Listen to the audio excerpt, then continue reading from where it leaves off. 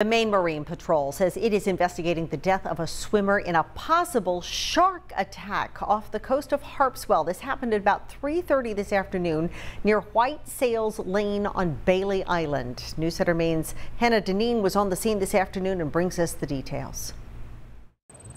A local mother out for a swim with her daughter in this quiet cove, when suddenly a witness says she watched her thrown from the water and killed in an apparent shark attack. Out of respect for the family, who neighbors tell me live just up the road here, they would not speak to us on camera, but multiple neighbors tell us they're in mourning, that they never expected anything like this to happen in their quiet neighborhood.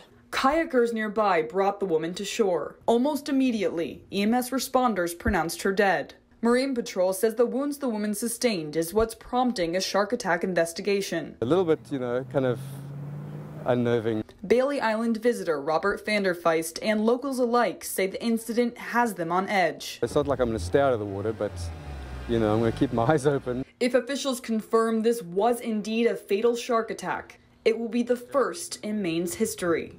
In Harpswell, Hannah Deneen, News Center, Maine. And until further notice, swimmers and boaters are urged to use caution near Bailey Island and to avoid swimming near schooling fish or seals.